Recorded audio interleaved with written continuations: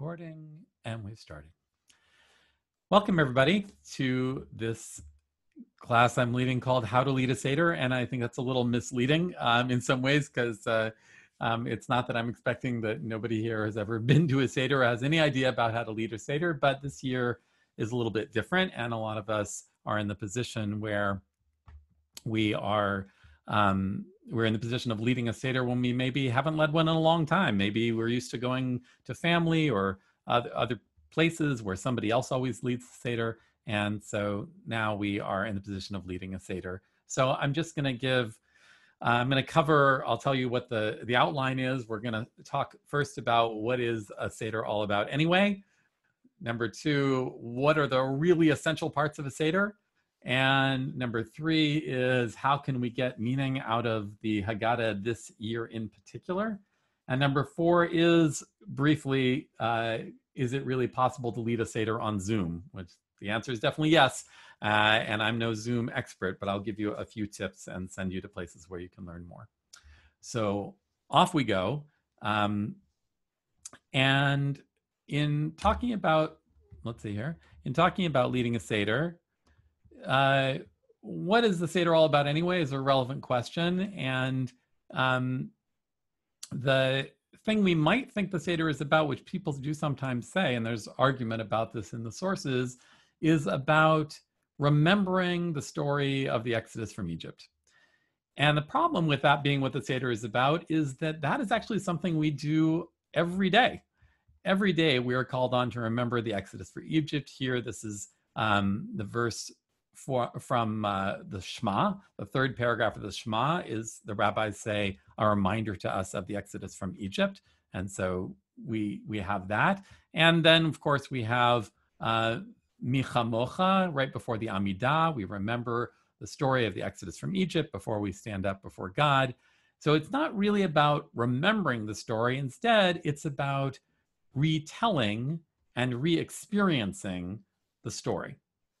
And that comes down to us from the Torah itself, that the Torah says, you shall observe this as an institution for all time, for you and your descendants. When your children ask, what do you mean by this? You shall say, it is the Passover offering to the Lord. So the idea here is this is in chapter 12 of Exodus, even before we've left Egypt, when the Israelites are still in Egypt. God says, you're going to have to retell this. You're going to have to actually have some ritual where you retell the story and re-experience it year after year. Even prospectively, we're told that. And then in Exodus 13, it says, you shall explain to your child on that day, it is because of what the Lord did for me when I went free from Egypt. And it's expecting that this is going to be hundreds, thousands of years hence when we're talking about our ancestors, and yet the language is, and this is the language we use in the Haggadah, it's because of what God did for me. I went free from Egypt. It wasn't my ancestors. It wasn't somebody else. It was me. I have to experience this myself. So the Seder really is a structured way of retelling and re-experiencing the story. And the Seder is the structure we use to do this.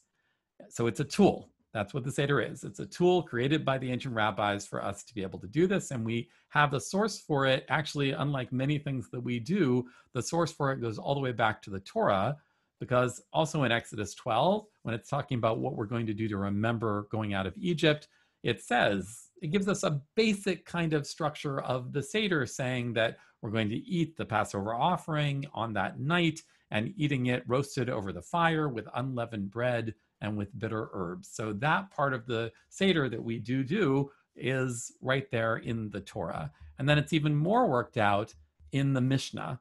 In Mishnah Pesachim, in the 10th chapter, it gives us sort of order of the Seder, much the way that we do it today, where it says, we have the first cup of wine, you dip greens, you bring matzah and lettuce and charoset, they bring a second cup. This is the place the child asks the questions. A lot of the structure is from ancient times, and that's what we're doing when we create a Seder, is we're using the structure of ancient times to help us retell and re-experience the story in our time. So the thing about it is, though, that within the structure of the Seder, every generation is meant to tell the story in their own way and to re-experience it in our own way. It's not meant to be something that is set, only its outline is set, but what happens within that outline, that's for us to create. So we should feel very free to do that kind of creation, and creativity is a really important part of the Seder. So some of that creativity, the creativity can take many, many forms. One of them is by using songs, different songs and tunes. This is one that we used to do with a Seder with friends of ours. If you know the tune of "Oh, My Darling Clementine," said the father to his children, "At the Seder you will dine. You will eat your fill of matzah. You will drink 4 cups of wine." And then it goes on for about 12 or 15 more stanzas that describes the whole order of the Seder. And I put the URL there for people who want to look at it after. I'll send this out afterwards so people can check those references if they'd like. So there's a lot of different songs that some funny, some not. There's a lot of tunes that we use at the Seder that come from, hundreds of years ago, or tunes that we just adapt from popular culture that are a lot of fun to do. And that's one of the ways we interest people in the Seder. Then we have customs that we use. Customs like, for example, there's a custom many people have adopted of taking leaks. And during the part of the Seder, when we're sometimes during the part where we're dipping things in salt water, sometimes through the Magid section, taking leeks and whacking each other with leeks to remember our oppression in Egypt.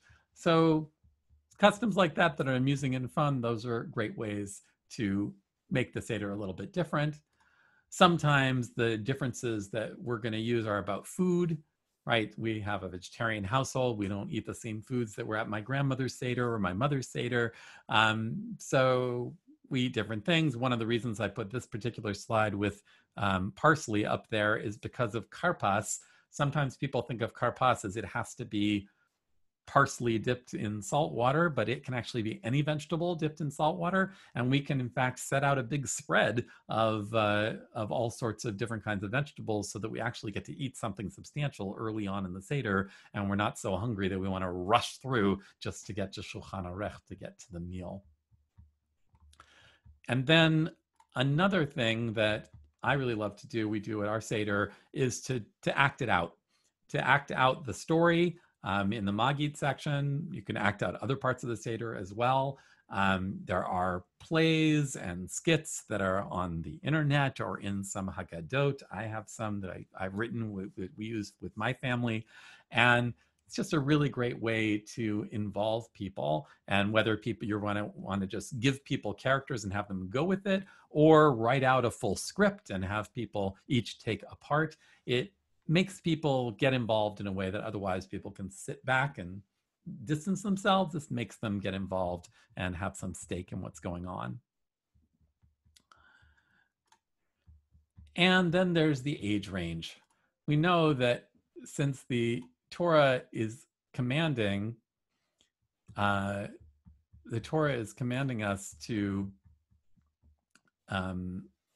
to tell this to every generation, that we're supposed to be involving all sorts of folks. We're supposed to be involving people from young to old. And in particular, it's not just about involving young to old, it's about who is at your Seder. And if you're leading a Seder, that's one of the biggest things you have to concentrate on, is who's there? Who is going to need to be engaged? So what's the way to do that? And you can't assume that the way you would be engaged at a Seder is the way the people at your Seder are going to be engaged. So some people are engaged by discussion and argument, comparing sources. I've been at Sederim where each person actually has a different haggadah, and we compare and contrast what's in the different haggadot. Some people are engaged by the tradition of choral reading, of all reading together a section in English or in Hebrew of the haggadah. Some people are engaged by, as I said, plays or skits or songs. Those things are all different ways of engaging people, but it needs to be content that's appropriate for who's at your seder. And I'm going to talk about that in a minute as well, but the other thing you have to think about is length. The length also, there's no one length prescribed in the Mishnah or the Torah or the Talmud. The length that we have is of our seder has to be dependent on who is there and what are they going to engage, what are they going to be engaged in. So we have to take that into account. Basically, I've told several times the story about when our oldest was about 1.5 years old, and we had a seder. I held a seder for all the kids in the neighborhood who were all his age or younger, and we did every step of the seder. And the whole thing took about 20 minutes because that was their attention span. And that can work great. That can actually be a really great and engaging seder. You just have to know your audience and pay some attention to that. And underlying all of this, of course, is the whole reason we're having this class is you need to prepare. You can't go into it blind or hoping the haggadah is just going to lead you. You need to prepare and think about how are you going to handle all these different parts of the seder. So speaking of the different parts of the seder, and I know I'm going fast, but we'll come back for questions later on. What are the really essential parts of a seder is a question I do get asked, and I am going to answer right now. The seder has its own outline. We have the outline, these 14 steps of the seder. People often sing them. We certainly do in my family. Kadesh, Orchatz, Karpas, Yachatz, Magid, Rochza, Motzi Matzah, Maror, Korech, Shulchan Orech, Safun, Barech, Halel, Nirtzah.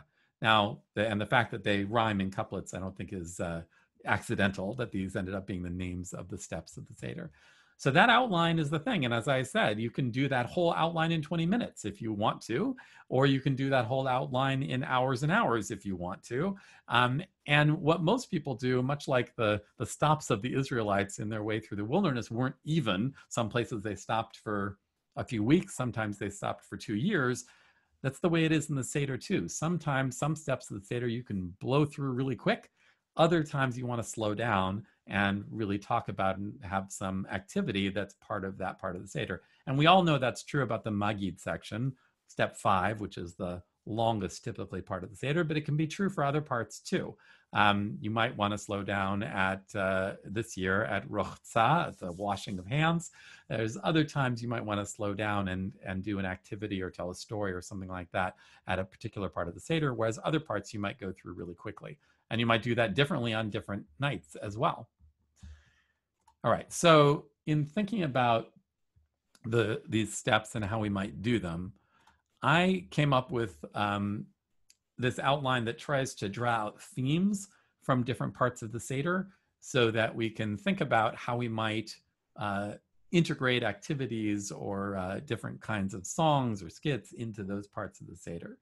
And one way to engage people, which is why I created this outline myself, is to hand these out to different family members to say, okay, everybody, you're going to have Kadesh, and here's the themes, and bring something, think about something, bring a poem or a reading or a memory or a story from your own life that's going to address this part of the seder.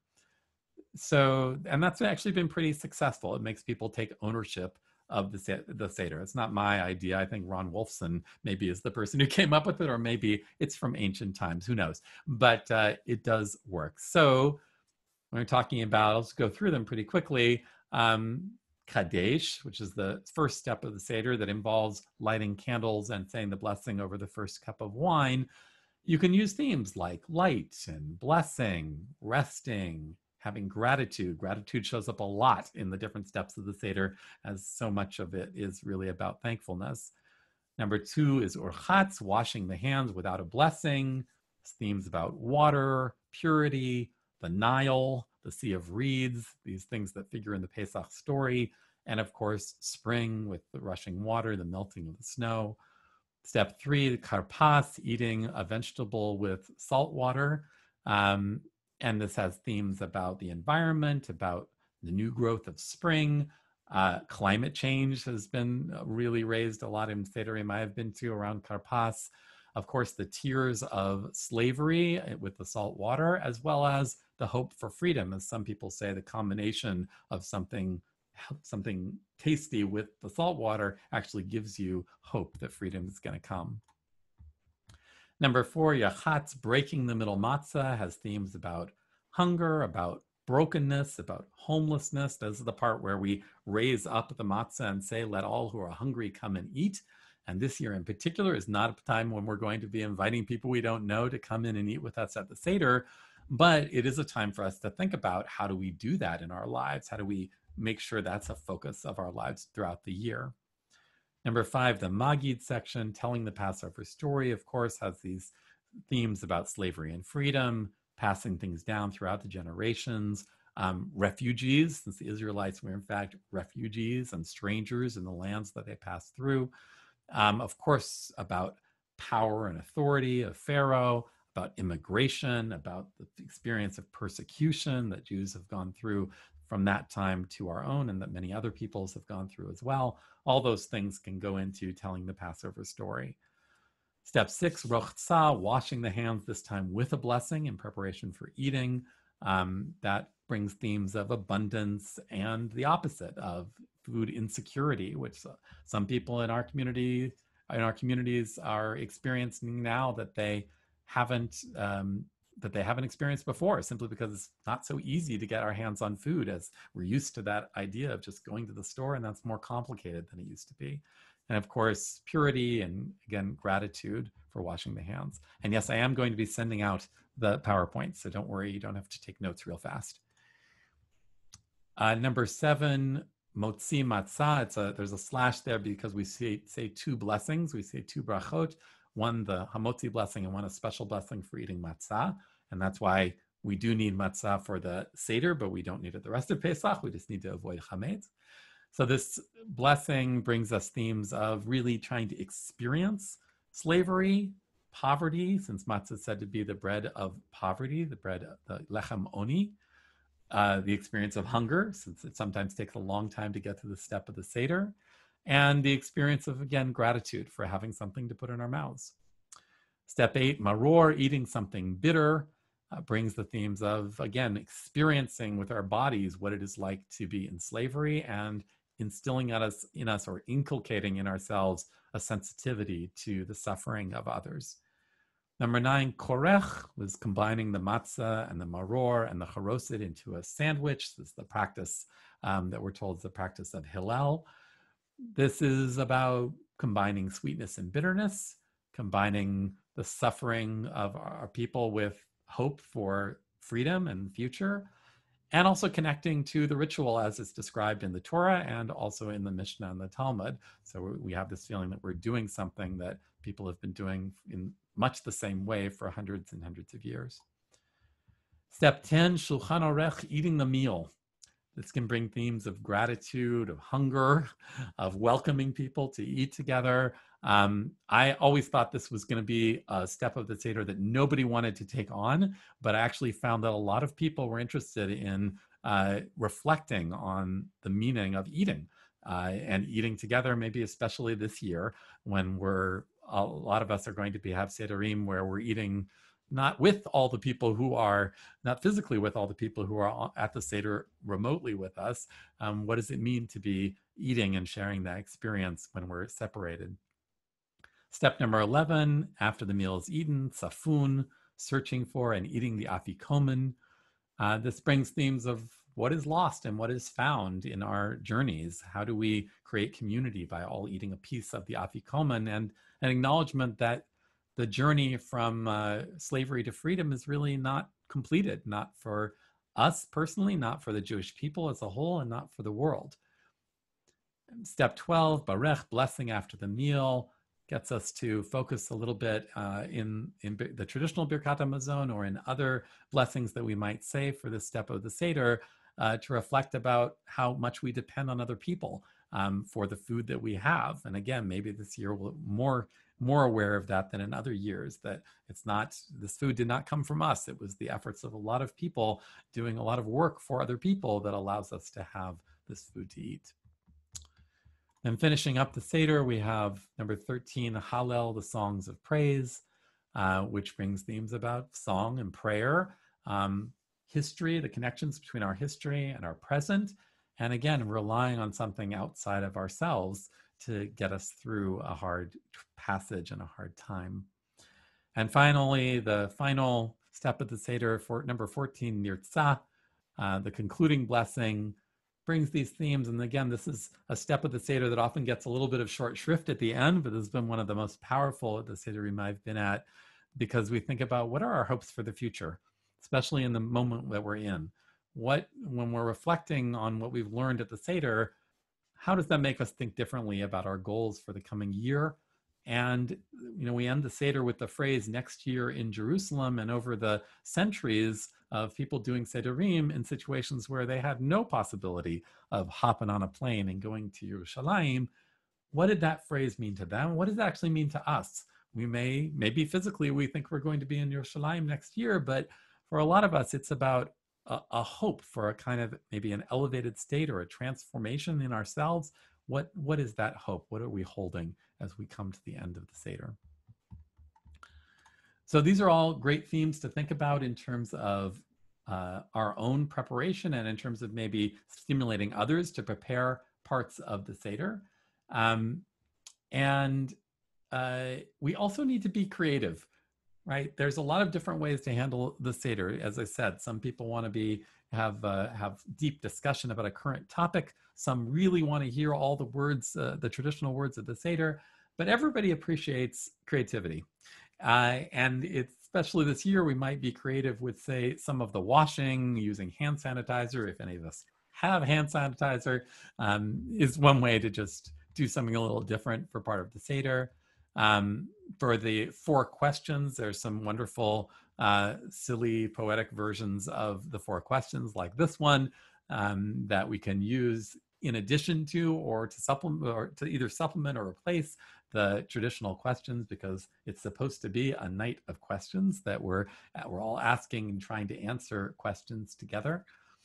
And we also might think of different ways, speaking of ways to maybe speed through some parts of the Seder in order to spend more time on others. Things like for Barech, which Birkat Hamazon for some people is extremely long and for some people extremely unfamiliar, often doing a shorter prayer like this, like Brich Rachamana, this prayer popularized by Shefa Gold, and how with the tune that she wrote for it, which you can find on Bandcamp, is a way to ease us through a part of the Seder as to get to something we might want to spend more time on. Okay, so how could we, in particular in this year, get more meaning out of the haggadah in this year of coronavirus? I really don't like that image, but it is the image that we are in. So our current circumstances really do prompt us to interpret things from the haggadah differently than we might otherwise do. We often really are looking at the Seder sitting at the Seder from the standpoint of, we are, most of us, in a good place. Well, we are free from the kinds of fears and the kinds of anxieties that we imagine in our ancestors when they were in slavery in Egypt. And we're looking at it a little bit from a remove.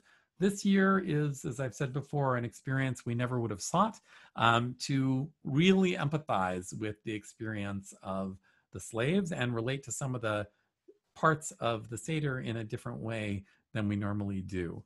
So certainly the washing, the fact that washing is a big part of the Seder, many people have already mentioned, is really kicks on new meaning for us. And, the traditional washing is a washing just with water. We might supplement that. Some have suggested that we might, instead of singing happy birthday twice, sing Dayinu while washing, because that's another way to make sure we're washing for 20 seconds and yes, use soap. But washing that's become so much a part of our everyday lives in these days feels different this year. It feels a little bit less ritual and a little bit more practical than it did other years. The feeling of brokenness.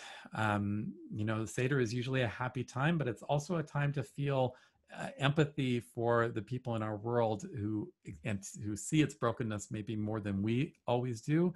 This is a year for us to really think about the brokenness of our world. At Yachatz, when we break the middle matzah, there's a lot of brokenness out there. There's a lot of people who are very worried about people who are ill. There's a lot of people suffering. There's a lot of people suffering because they can't, in a time of grief, be with their loved ones, can't have the comfort of hugs and co-presence that we usually is our practice around grief. So getting in touch with that brokenness during the Seder, I think, is a really powerful way for us to experience not only what things were like for slaves in ancient times, but what things are like for so many people now. The plagues. There's been a tendency in modern times and contemporary times to make light of the plagues, and I understand that, because taking the plague seriously is a little bit horrific to think about those things actually happening. But this year is the year where we can really relate to a plague, and particular to those plagues that are about disease, and some of the plagues are about disease among animals or among humans. And it gives us a little bit more empathy for the Egyptians than we usually have. I think that the Seder is not set up to draw our sympathies or our empathy toward the Egyptian people. And maybe we should think about that some more, because now we're experiencing what it's like to have disease strike us, what it's like to be isolated, what's it like to have something strike us without warning and affect thousands and thousands of people. This is a year for feeling the empathy with the experience of the plagues more than we might have any other year. Expressing gratitude for our food is really something in a time when we can't just easily go to the store without worry and buy all the food we might want to have and have all the items we might want to have.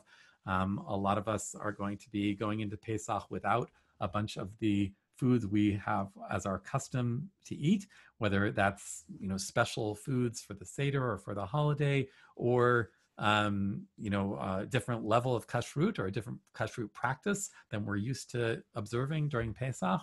And so there's loss in that, and there's also an opportunity for us to cultivate gratitude for what we do have, because we are lucky to have all the things that we have, and remembering previous generations of our people who at times, very, very difficult times, have celebrated Pesach with almost nothing.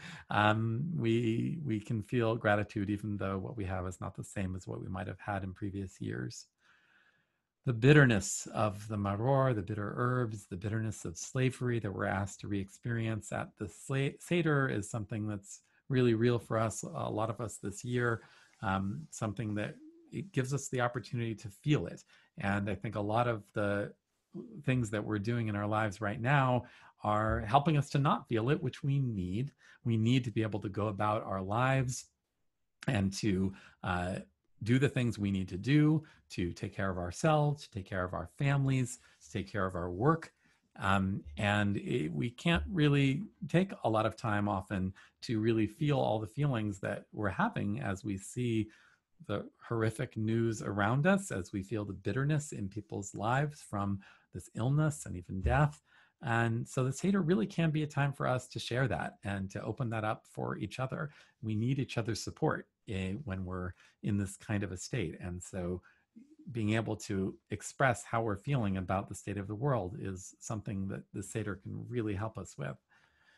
And finally, not finally, but the final thing I was going to raise right now was, this paradox of the Seder, that usually at the Seder, we say two opposite things. We say, now, once we were slaves, avadim hayinu, and now we are free, ata b'nei chorin. And we also say, now we are slaves, ata avdei, next year, shana haba b'nei chorin. Then maybe we'll be free. And while sometimes we feel more strongly the first part of it, that we were slaves and now we feel free, this year maybe we feel more empathy with and more of a feeling of slavery, of what it's like to be stuck in your house, to be limited in what we can do, how we can reach out, what we can experience. I was talking to the religious school doing tefillah this week, and I was asking them if they were having any experiences that were like experiences of slavery, and they talked about their feeling of being trapped in their houses, their feeling of being powerless. They have so much more autonomy. Even preteens have more autonomy than what they have right now, and they're literally with their parents all the time. So there's a lot of ways we can really empathize with the experience of slavery. That, the whole ethos of the Seder is good for us. It is good for us as a people to say we know what it's like to be slaves. We actually feel the feelings of slaves, because that's the empathy that we need in order to push us to act in the world in such ways that we can try to relieve those feelings in other people, not only in ourselves.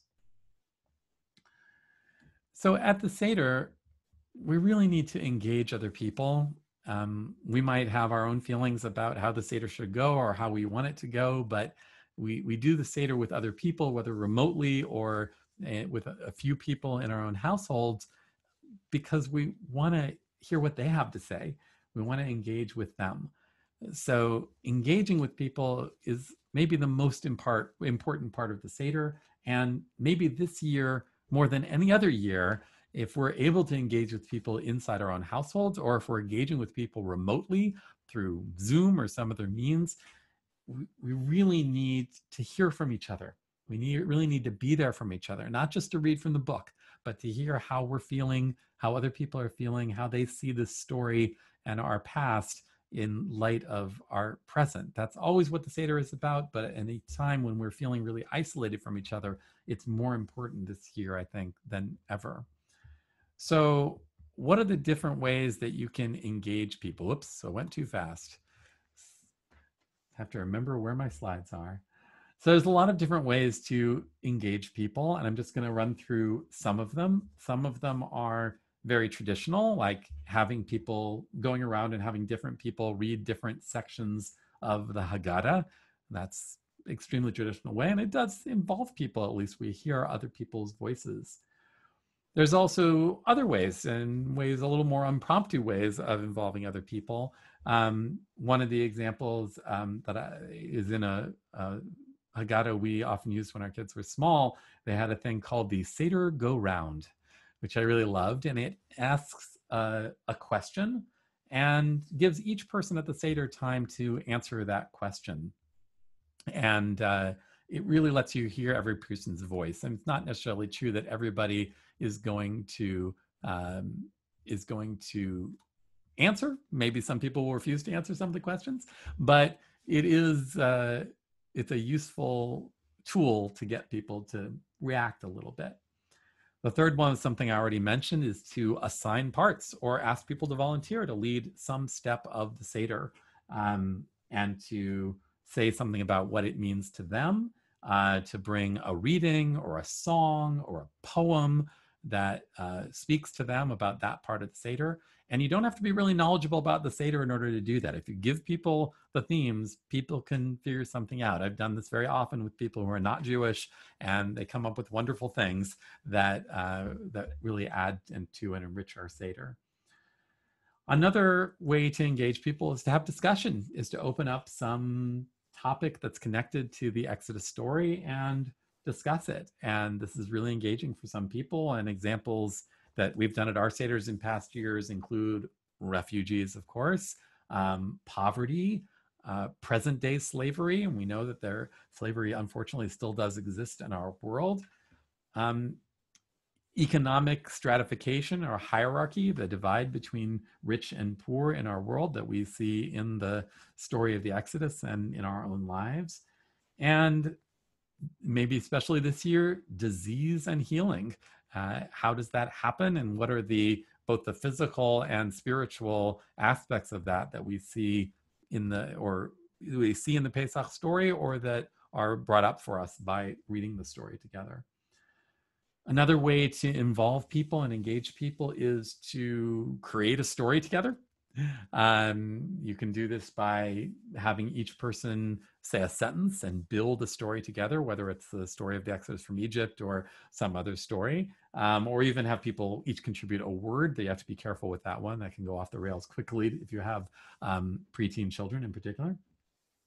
Some people have a custom of doing art together at the Seder, that like a joint art project that might bring you together, and a way for people to sort of non-verbally contribute to the Seder.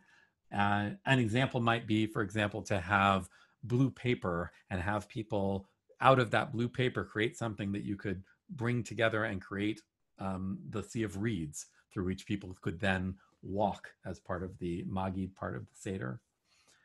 And then another part, another way of doing it is to, as I mentioned before, to have a play or a skit that you perform. Again, people can be assigned characters and you can improv based on the story, or you can use a scripted play. And again, there are some online, or I have some that involves people. And, you know, again, for people who say, well, I can't come up with something on my own, pretty much most people at the Seder can read from a script and take a part. I'll just say that at the plays we do, for some reason, everybody wants to have the part of God. I don't know why that is, but God is a very popular role. All right, so we're gonna move on now to the Zoom question, because I saw that question in the chat. As well as that question came up before we even started. So is it possible to do a Zoom Seder? Of course, it's possible to lead a Seder on Zoom. And I'm not going to give a whole seminar on how to use Zoom. There are many of those out there on the web, but and certainly at the Zoom website, they have some really great training videos and a knowledge base to help you answer questions. But I'm just going to share a few tips. The first is that to use the technology I'm using right now of sharing your screen. You can use this share screen in order to keep everybody literally on the same page, because they're all watching it. They don't have to be looking down at a haggadah. And you can use this for your haggadah by using some of these online haggadot that are available. Some of them, like haggadot.com, allows you to create your own haggadah out of the all sorts of amazing parts that they have, that include both the traditional parts of the Seder, but also poetry and artwork and all sorts of things. JewishFreeware.org, that's a site that has some full haggadot, a full traditional haggadah, also a sort of minimalist kids haggadah that are PDFs that you can download and just share on your screen.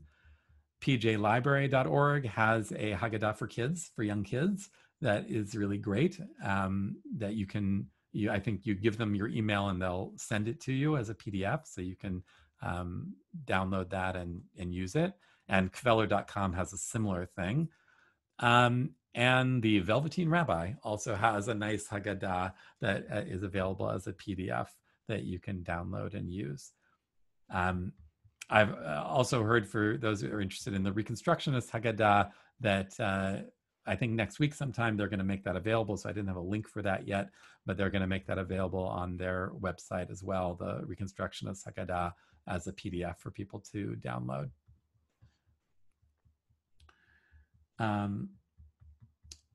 If you're doing a Zoom Seder as a large group, or even a somewhat small group, if you have a group larger than 5 or 6, it's really useful to keep people on mute most of the time, just like I'm keeping you all on mute, because otherwise crosstalk is really hard.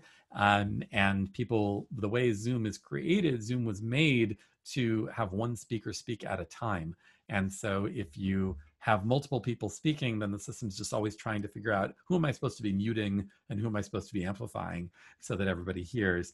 So if you mute people or ask people to mute themselves, and then you can call on people, people can raise their hands physically like this, or there's a raise hand feature on Zoom. And one person then can speak at a time, which of course mostly is what we want, is for one person to speak at a time. And you can use, as we used on this call, you can use the chat function as a way for people to have those side conversations or offer to read a part or contribute something to the seder, to give feedback to the leader about what they're doing. You can use chat privately, and you can use chat that goes to everyone on the call, but that's a really useful function. One thing about Zoom that maybe people have already heard is that Zoom, it's not really possible to sing together on Zoom in a very effective or melodic way because there's a delay. You can recite some things together, but if you want it to sound good, it's not going to sound real great. But you can, of course, have one person singing, everybody else muted, but singing themselves in their places. And especially if you have different groups of people who are connecting over a Zoom together, that can be really effective because you can hear the voice of the person who's leading and you can sing along with it. And that creates a really nice feeling.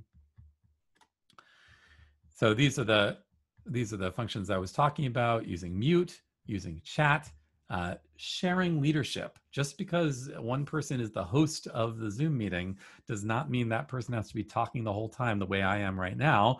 You can go around and let people share the leadership. There's a function on Zoom called co-host, where you can appoint somebody else to be a co-host who can help share the leadership, help with muting and unmuting, and that's a really useful thing. And if you want to learn more about Zoom, because if you're new to Zoom, this did not really take you there, I would go to their support pages. They have some really great tutorials, and I put the link here that you can use to bring yourself up to speed. And the good news is I am no expert on Zoom. All that I know, I learned in the last 2 weeks. You can learn it too. It's made to be user-friendly, and it is actually pretty user-friendly. So I want to encourage people to use that as a resource because it's a good one. And Zoom, you can get a free Zoom account that'll last for about 40 minutes. And you can then, if you want, just start another meeting for the other 40 minutes. You could do 40 minutes before the meal and then stop, do Shulchan Aruch, and then have another 40-minute meeting after the meal for the parts of the Seder after the meal. Or you can get a paid membership in Zoom, a paid account, which isn't very expensive. It's about $15 a month. And that can help you. And the thing about Zoom, it's not that I work for Zoom or anything, but in terms of things that you can use to share a video and audio experience together, it's a really powerful medium that has more features to help you out than, say, Skype or Google Hangouts or other kinds of video conferencing stuff. Though those can be good too if people can manage to figure out how to use them in a way that everybody's not talking at once. All right, coming to the end here of my prepared presentation is the idea of having a Zissen Pesach. I'm not a Yiddish speaker at all, but I love the expression Zissen Pesach because it's about sweetness. And there can be something sweet about Pesach, even if we're not where we thought we would be, we're not with the people we thought we would be with. There's something about engaging with this story and doing it in the way that we think is going to work for us and for the people around us. It can be really powerful and really sweet. And so I want to urge everybody to use these tools. We're going to have some time in just a minute to share a little bit and have people ask questions or offer answers. But I really want to say there's an opportunity. It's going to be a different kind of Pesach than any of us have ever had. We'll remember it, and hopefully it will be sweet in our mouths as we hope every Pesach and every holiday will be. So with that, I am going to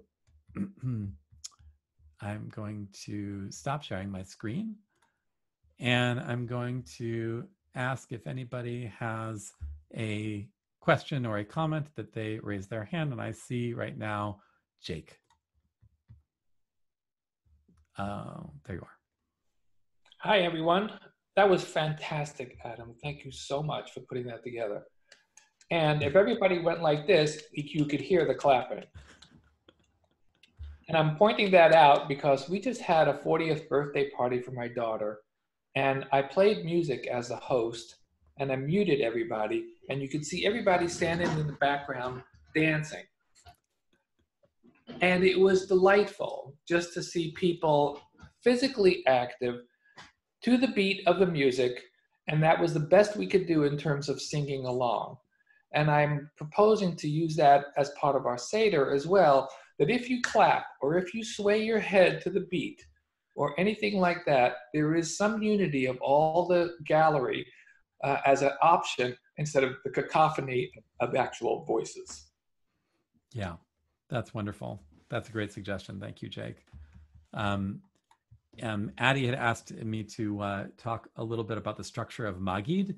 And yeah, the Magid in the traditional haggadah is a little complex. It has a lot of midrash in it. It doesn't really tell the story very much because it assumes everybody really knows the story. So it really uses a lot of midrashim to remind us of aspects of the story.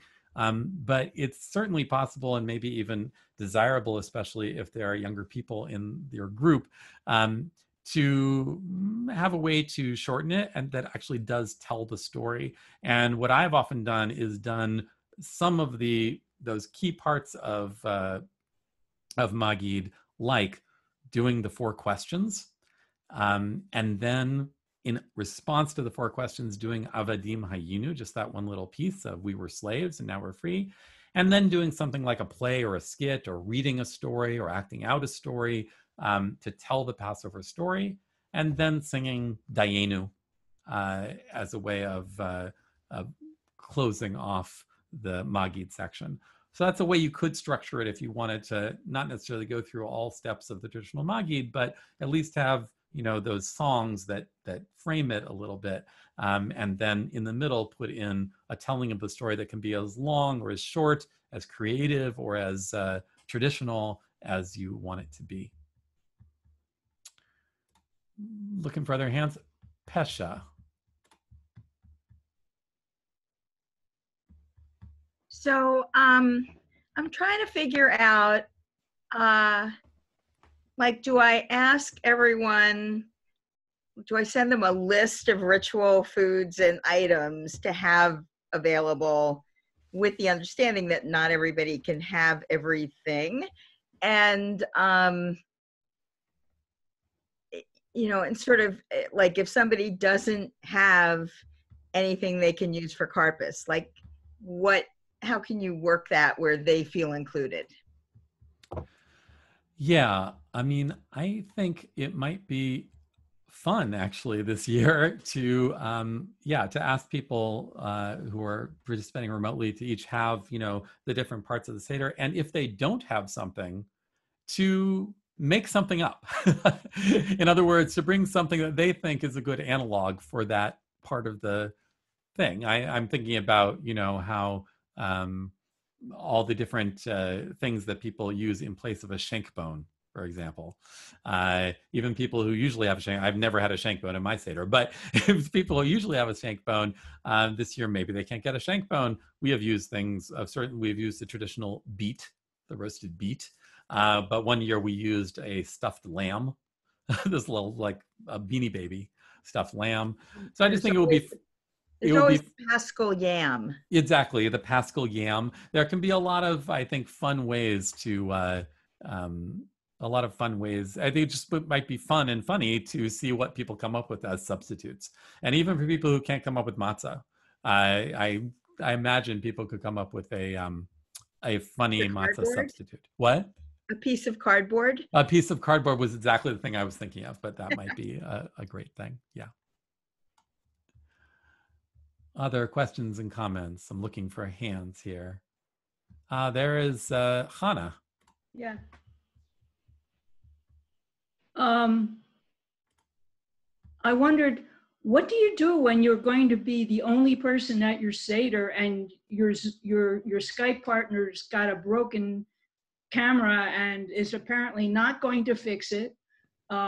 So is there something we shouldn't be saying on our own, or can I just go through the haggadah, which I would normally do? Yeah, I think there's nothing you can't do on your own in the seder. So all those things can be done alone. You might try just doing it over the phone if you can't set up the camera idea. But even just hearing each other will be something. So you'd be able to have a little dialogue with each other. But Interesting. you certainly can do the whole thing alone if you need to, and people certainly do. But it might be nice just over the phone to be able to, ask each other the 4 questions and things like that. That's a good point, because I was going to try to teach my cat, and obviously that is not going to work. Well, the cat might really like haggadah, but other than that, it might not be so interested. Thank you. Sure. Other questions and comments? Let's see. Chava. So I wanted to make a suggestion, since I'm sort of at the other end of the age and generational scale. We're not going to have any kids at our Seder. We're just going to be the 2 of us. And I wanted to suggest something I've done for Magid before our grandchild appeared, and when we used to have mainly adult Sedarim. And I've had people read the first 12 chapters of Exodus ahead of time, and pick a character and a scene, and write a little essay or be prepared to act it out. And people have done all kinds of things, from a horse dying in the Red Sea to Nancy's son would always be the fish dying as the waters, and his name was gefilte fish. But anyway, and serious ones. We had a friend who always did the burning bush. So if you're looking for adult content and not really interested in retelling the whole traditional midrash, another interesting way, if you've got people who are prepared to do a little reading in advance, is to take a character from the story. Great, that's a great idea. Yeah. Great, thank you. Going down, I am looking around, finding. I'm scrolling through. Linda Krieger, there you are, Linda.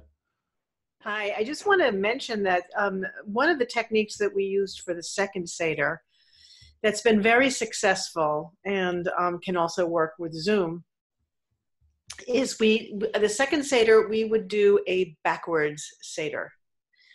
So that the kids who we have great nieces and nephews and grandchildren who could not stay awake to the end of the Seder would have the opportunity to sing the songs that they missed.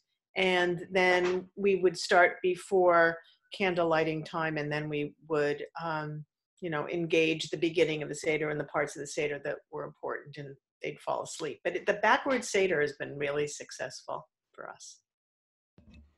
That's great. I think that's a wonderful idea. Let's see, Ed Lake. Hi, I just wanted to say that you mentioned Dayenu and at a very appropriate time, but there's also a secular version, Lo Dayenu, would not be sufficient.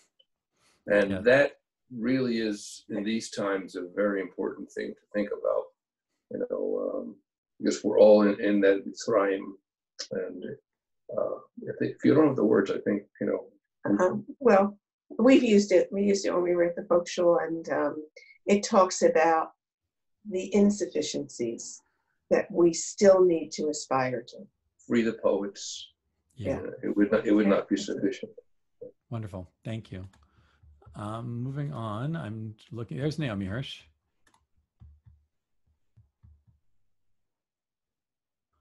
You seem to be unmuted. Now you've muted yourself.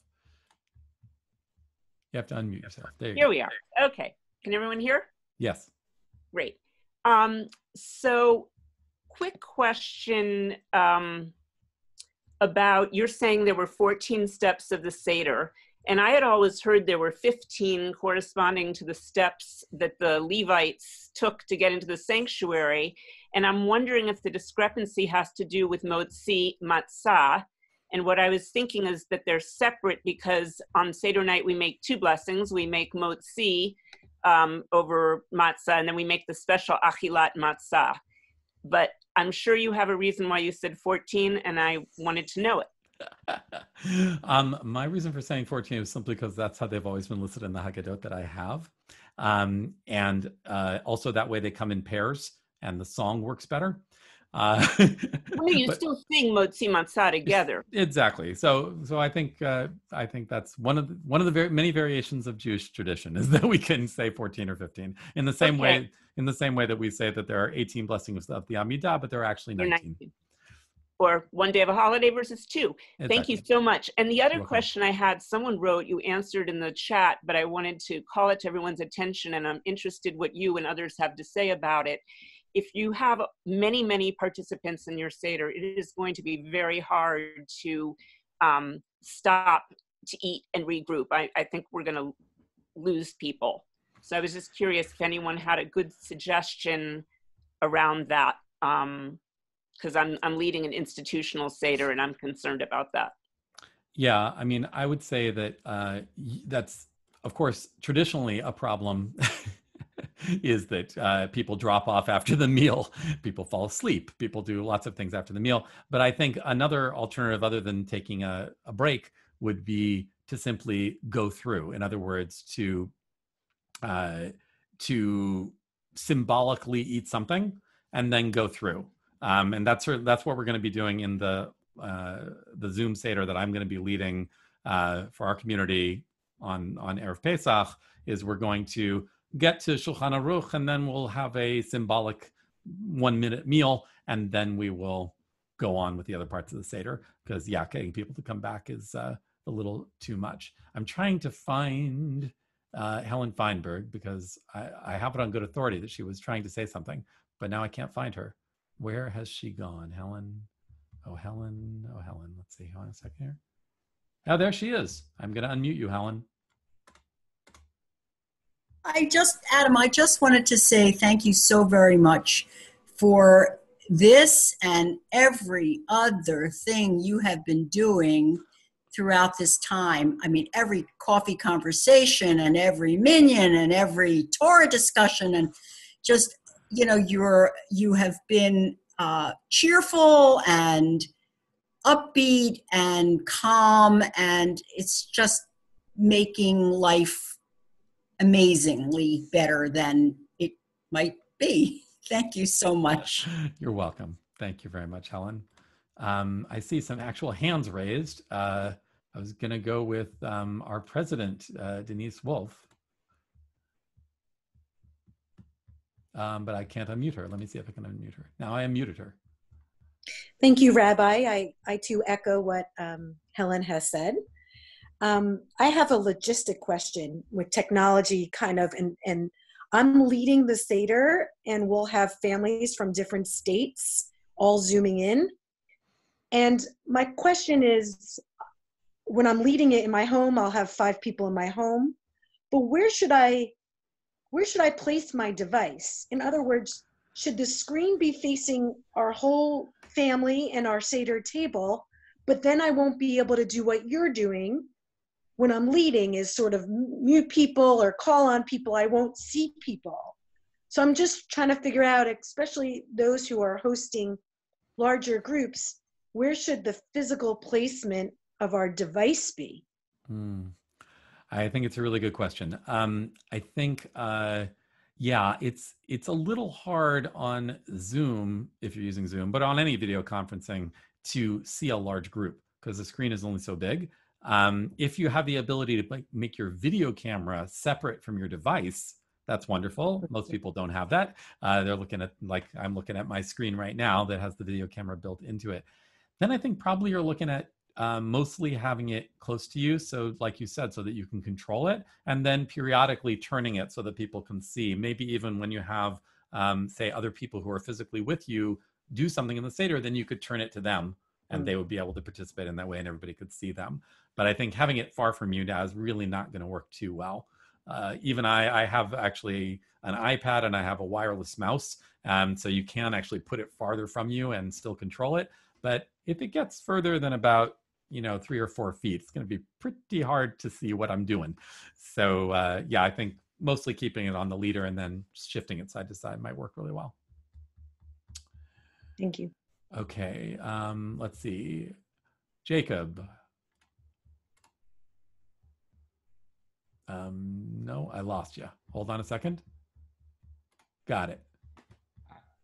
So just on logistics of large groups trying to Zoom together, I don't know how to do this, but I know that it can be done because the religious school has, in some of their large group meetings, put people into smaller breakout sessions, which might be a way to, if you're taking a break during the seder, if you do a first part and then try to eat together, rather than the logistics of everybody trying to talk all at once, you could put people into smaller breakout groups and maybe do like a speed dating thing where you're breaking out different groups and letting people catch up with each other. So yeah, that definitely, I mean, you can definitely pretty easily create breakout groups if you have the pro version of Zoom. Then you have the ability to create those breakout groups, but it does require each person having their own account. Right. Oh, really? In other words, each person is on their own device. If you have groups of people interacting with groups of people, that's not going to work so well. No. But if you have individuals on their own accounts, yeah, you can break people off into little groups so that they could break into groups and then come back to the full group. But yeah, and instructions for doing that are on the site. It's not really that hard to do. All right, we have a lot of hands, and it's already past 4. So let's see. Marlene, I saw her hand up for a long time. Marlene? Yeah, you answered my first question in the chat, but the second one, if you choose gallery view, you can see 15 people on the screen. Yeah, and you can actually even see more than that. You can see, up to, depending on your settings, you can see up to 50 people on the screen. The question is just, if each person has their own Zoom account and everybody is remote, then that works pretty well. If you have groups of people who are physically present, then it's a little more difficult. I'm sorry, yes, they don't have to have their own account, just their own device. That's correct. They don't have to have their own, but they have to have their own device.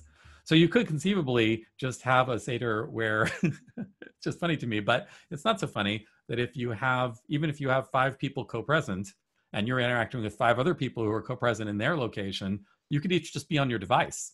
Or a cell phone. Right, you could each be on the phone or on the computer, or on your tablet, and then everybody would be able to see everybody else close up. And that actually, despite how weird that seems, that might actually be a better solution than either only having it on the leader or having it far away so that it catches the whole group. Okay, great. Let's see here. Rivka. Thank you. I just wanted to comment on, we've all gotten used to this, everybody muting themselves or being muted to eliminate background noise, but something I've noticed, and I may be the only one sensitive to this, but when the device is not on a stable surface and it starts moving around in somebody's lap or they're walking with it, I get seasick. And so I would say, as a host, one of your instructions to however many people are going to be there is not only to expect to mute themselves or unmute themselves, but to make sure their device is on something stable, so we don't get nauseous. Yes, I quite agree. I have a lot of experience in the last week of having meetings with teenagers on their phones. And yes, the experience of looking at them as they're going like this and like this and like this. So having it on a stable surface, having it propped up, it's the reason that things like tablets and laptops tend to work a little bit better for Zoom than phones, because people don't often have stands for their phones. But it can work as long as it's propped appropriately. All right, let's see. Joan Sachs. Oh, I lost you. Hold on, I'm looking for her. There she is. No, there. Joan, are you there? There, I'm here. Good. Can you hear me? Yep. Okay. I'm doing a seder for about 40 people from California to the East Coast. And part of that is going to be a children's play. I have asked almost everybody to bring their computers and to sign up with Zoom, which just about everybody has done. But how do I go through with the kids part, which is a kids play? Yeah, I mean, I think if the kids are doing a play and is it written out? I think so. I am not sure. I'm letting their parents and they organize what they're doing. So I believe it is written out from last year. I believe they're repeating something that they did last year. So I think so. Yeah, in that case, there's two options. Number one, it's much more difficult to try to mute and unmute really quickly so that each person's lines are heard. But if it's a small enough group, you can just unmute, though, if it's say 4 or 5 kids, you could just unmute all 4 or 5 of them and have them do the play while everybody else listens. You can have 4, 5, 6 people unmuted and it can work as long as they take turns speaking. It's just when you get more than that it starts to not work. Okay. Okay. Thank you. Sure. All right. I think that, somebody had, Rona, I wanted to highlight what Rona said in the chat, which was that you have to be careful if you have a bunch of people in one location with devices that you don't get feedback. And that's the reason that I am wearing earbuds right now, so that there's no feedback into my mic. And so that is an important thing. If people are using their phones and you're right next to each other, it can happen that if they're all just using the phone speaker, they're going to feed back into each other's phones or have a lot of echoes. So it can be really helpful to use earbuds in those cases. And that can work great. And this is a situation I was just talking to Rabbi Richmond this morning about how neither of us had ever been able to see the point in wireless earbuds until now. Now those seem like a really great idea because it'd be really convenient to be able to have them. So yeah, you want to encourage people as much as they can to use earbuds because it'll cut down on the background noise and make it easier for everybody to hear each other. All right, we're gonna bring this to a close now, and I want to thank you all for being here. And we'll, of course, we can continue to exchange ideas with each other. And thank you very much for the ideas that you've shared. And I hope we all have a Zissen Pesach wherever we are and whoever we're connecting with. And Chag Sameach. Bye-bye, everybody.